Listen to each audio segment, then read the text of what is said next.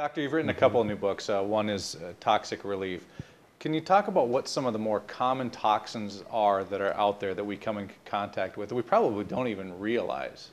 Well, it's interesting. There's about 70,000 chemicals that are out there, and a study done is either EPA or CDC, I forget which one, but they said the average American contains about 700 of these chemicals, significant quantities of these chemicals in our bodies.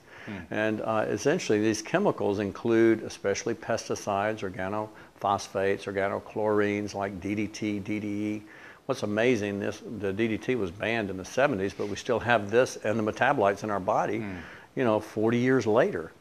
And also mercury. Mercury is so common, it's everywhere. Lead, everyone's got mercury in their bodies, pretty much everyone on the planet, everyone's got lead, everyone has fire retardants, everyone has these phthalates, these plasticizers in them.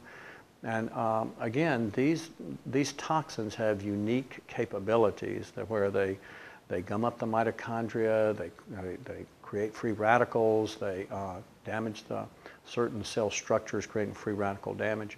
But others are solvents like benzene, toluene, the hexanes and things like that. There's just so many different chemicals out there that are potential carcinogens and that just damage our especially the mitochondria, as well as the brain, as well as they collect in areas from the heart to the kidneys to the liver to the brain and GI tract and kidneys. So again, we're just inundated with so many different types of toxins, and that's why when people get older, and this was a study that just came out a few weeks ago that I found fascinating, they found that women that were osteopenic and osteoporotic, they started getting high blood pressure and they started having decreased kidney function, and they finally realized the lead was coming out of their bones. These women, when they lost bone, they had lead that stores in the bone. It's known that lead stores in the bone. When the lead came out of the bones due to the osteoporosis process, it literally redeposited in the kidneys and made their blood pressure go up and then reduced their kidney functions.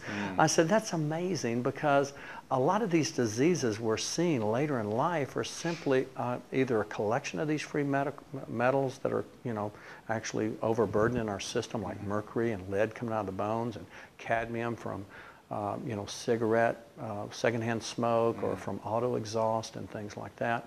Or again, it could be these phthalates building up that affect our hormone levels, or it could be these pesticides building up, they affect the mitochondria, they affect so many areas of the brain, even our thinking, our neurotransmitters in our brain, leading one to more memory problems, to more depression and anxiety, and who knows what other types of problems we're having.